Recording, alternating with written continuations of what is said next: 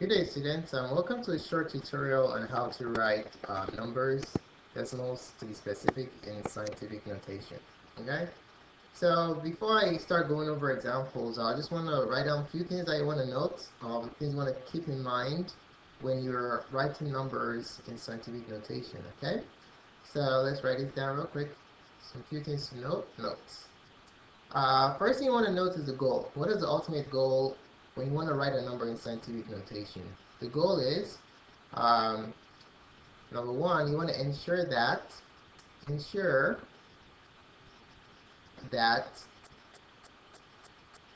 you have only one digit to the left of the decimal, to the left of the decimal point. Okay, the left of the decimal point. Alright, that's the ultimate goal. But how do you accomplish this? You can't just move decimal points all around the place. When you're moving decimal points, you're changing the problem, so you have to compensate for that change. So you have to make moves here. So when you make moves either forward or backwards, you're going to have to introduce the adjustment factor or a conversion factor. So these are the moves that you want to keep in mind. A move of the decimal to the front. There's one move to the front introduces 10 to the first power. So anytime you move a decimal point to the front, you have to multiply by 10 to the 1, because what you're doing is you divided the number by 10, so you have to compensate by multiplying 10, so it cancels out. All right. Number 3. A move of the decimal,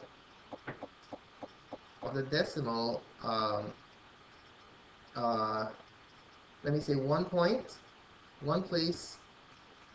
oh boy, what am I writing? One place to the back. If you move a decimal point one place to the back, what you're doing is you just multiply the number by 10. So to neutralize that multiplication, you have to introduce times 10 to the negative 1. You know what this is? This is dividing by 10, okay? This is multiplying by 10, this is divided by 10, because 10 to the negative 1, let me just put a note here, is the same thing as multiplying by 1 over 10, which is the same thing as dividing by 10. So when you move the decimal point one place to the back, you multiply the number by 10. So to neutralize that multiplication, you have to introduce times 10 to the negative 1, all right, to neutralize that. And when you move it to the front, you divided the number by 10, so to neutralize that division, you have to multiply by 10, all right? So keep that in mind. All right, let me give you a visual as to what on earth I just wrote about here. So let's say we have 0, 0, 0, 0, 0, 0. Okay, if I have a decimal point here, this is the front, right here. This is the front because it's the first number. Let me change my color for that. This is my front. Let me write it in blue. Front is good, right? You want to be in front of the line so you can get what you want first. You don't have to wait.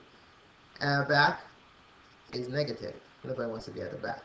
Anyway, if I move the decimal point one place to the back, right here, I have just multiplied this number by 10. So to compensate for that, I have to multiply by 10 to the negative 1.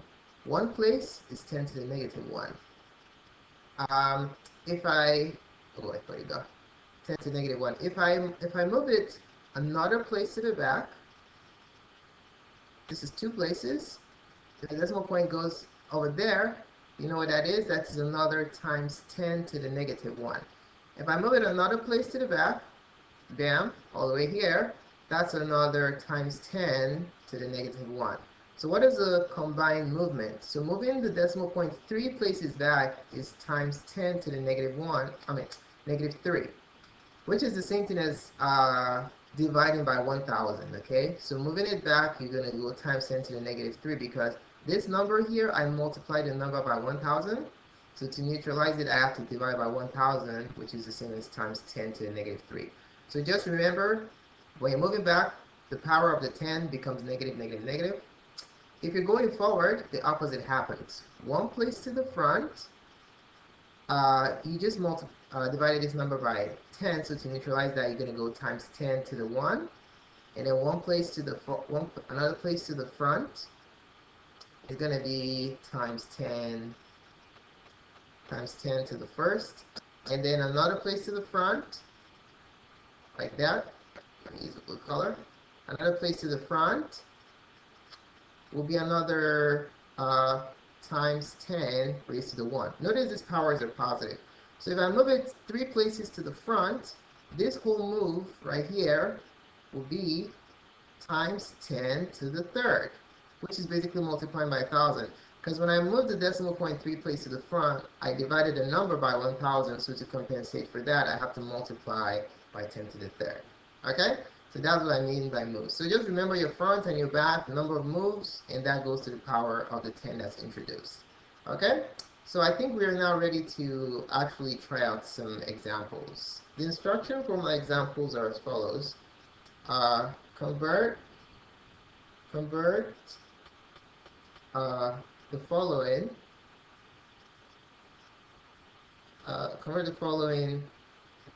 into scientific notation.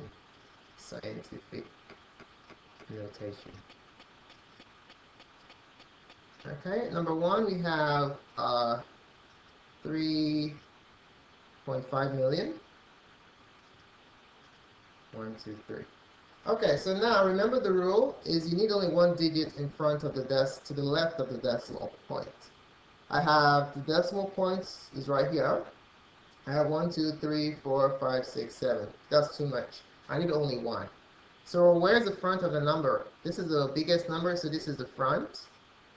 Okay, so I'm going to be moving my decimal point to the front, which is a positive movement. Okay, so check this out.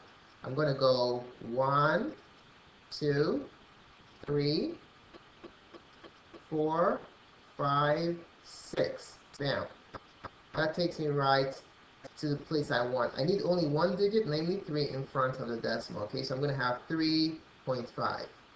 I can't just change 3.5 million into 3.5. There has to be something to compensate for this movement. This movement to the right is the same thing as dividing by a number, namely a million. So to compensate for that, I'll just, down here is going to be times 10 to the, I moved 1, 2, 3, 4, 5, 6. 6 units forward times 10 to the 6. Positive 6. Okay? So when you go forward, your power is going to be positive. When you go backwards, it's negative. So it's going to be 3.5 times 10 to the positive 6. Alright? So this is like 1 million, basically. Alright? 6 zeros. So there you have it. There's your answer. Okay? It's good to know why, but if you just follow the pattern, you don't really have to know why it works. But this explanation shows why we're introducing all these things. It's just to ensure that we're not changing the number. Okay? Alright, let's move on to number 2. Similar problem. What if we have 245,000? Okay? The goal again is I need only one digit in front of the decimal. Alright? So where's my decimal point for this problem? Is right here. I have 1, 2, 3, 4, 5, 6. Whoa, that's too much. I need only one. So I need to move my decimal point how many places? Well, am I going front or back? Remember, this is the front of the number because this is the biggest number, and this is the back of the number right here, okay? Please pay attention to your direction, okay? Back is negative, front is positive. When you're moving to the front, your exponent is going to have a positive value. So let's make the move. So we're going to go 1, 2, 3, 4, 5. Bam. Stop right there because you need one digit in front. Okay? So that's 2. So there goes your decimal. Alright? So since I moved 1, 2, 3, 4, 5 to the left, is as though I divided by 10,000. So I have to compensate for that division by multiplying by 10 to the what? 1, 2, 3, 4, 5. 10 to the 5th. which is 10,000. So this compensates for the move that I made. So my answer is going to be 2.45. This is a consequence of dividing by 10,000. To compensate for that, I'm going to put times 10 to the 5th. So this compensates for that move. So if I combine these together, I'll get that, all right? So this is your answer right here. 5 units to the front, that's why I have 10 to the positive 5 over here, all right? Excellent, so there we have it. Now let's go ahead and try another example, number 3. What if we had this situation? What if we had 0.000075 like this, okay? Now I want to convert this into scientific notation. Remember, I need only one digit to the left. I have 1, 2, 3, 4, 5, 6. 6 digits behind. I have no digits to the left, okay? So we need to move the decimal point to the first, behind the first digit, okay? So how do we do that? We need to move our decimal point 1, 2, 3, 4, 5, 6 places. Okay, 6 places to the where? Now let's see our orientation. This is the front. Remember, front is positive. Did we move to the front? No, we moved to the back. Okay, the back of the line. We move to the back. Back is negative. So when you're going backwards, it's going to be negative. Okay, so what I just did is I moved it 6 places to the left. 1, 2, 3, 4, 5, 6. So what I just did is basically I multiplied this number by a million. All right. So I have 7.5.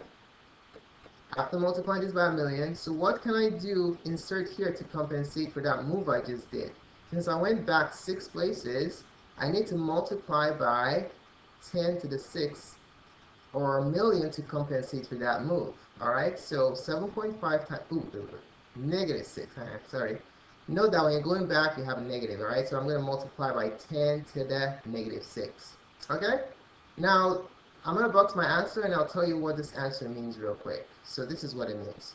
When I moved it 6 units to the back, I multiplied by a million. To compensate by multiply by a million, I have to divide by a million. 10 to the negative 6 multiplied by 10 to the negative 6 is the same thing as dividing by 1 million. Okay? So basically it cancels each other out and you have exactly what you have before. Alright? So that just tells you why I'm doing what I'm doing. Okay? If you don't care about that, just know that you go back 1, 2, 3, 4, 5, 6. Since you went back 6 places, you have 10 to the negative 6 here. This minus indicates that you're going to the back. And then you put that here and then you have your answer. Okay? Alright, let's try one last example. Number 4. What if we have 0.000032? Okay? Now I need only one digit to the left of my decimal. I have no digits, so I need to move this all the way to the right of 3. So this becomes my one digit to the left. I need to get my orientation straight. Okay? This is the front of the number. This is a positive going to the front. Okay? And this is the back side. This is the back of the number. And if I'm going this direction, this is going to be minus, all right? So let's do this. I need only one digit to the left, so I'm going to go, I'm going to go 1, 2, 3, 4, 5. Bam, stop right there. That's all the move I need, okay? Because I need only one digit in front, okay? So this becomes 3.2. Now, I just changed this really small number into a big number. How did I accomplish that? I multiplied by 10,000 or 10 to the 5th. Okay? So, I'm sorry. By multiply by 100,000 or 10 to the 5th. So I can't just multiply a number by 100,000. I have to compensate for that multiplication. So to compensate for going back, moving the decimal point 5 units to the left or to the back, I have to multiply by 10 to the what? Positive or negative?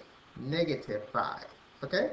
Because I multiplied by 100,000, to compensate for that multiplication, I have to divide by 100,000 or 10 to the negative 5th. So this becomes 3.2 times 10 to the negative 5th right here. Bam, okay? So remember that negative exponent is equivalent to division, okay? So multiplying by 10 to the negative 5th means I'm dividing by 100,000 to compensate for that move I just made. And there goes your answer. Let me just check. 1, 2, 3, 4, 5. So thanks so much for watching this presentation. Please subscribe to my videos to help support the production of more videos just like this. And share with your friends on Facebook, Twitter, or Google Plus so they can also learn. And please feel free to request videos in the comments box. I'll be glad to respond or make videos for you to address your needs. Collection of clips can be found on mathgotserved.com. If you like this video, please click like down here. If you didn't like it, don't click anything. Just post a comment or send me an email telling me what you didn't like so I can address it in subsequent videos. Okay? Thanks again and have a wonderful day.